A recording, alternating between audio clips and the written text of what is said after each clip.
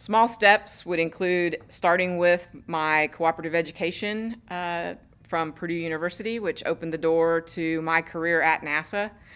Second small step for me would be serendipitously kind of right place, right time, being available to lead the failure analysis team for the Columbia accident investigation at NASA. That opened me up to a whole new view of leadership within the agency and being able to apply everything I'd learned up to that point.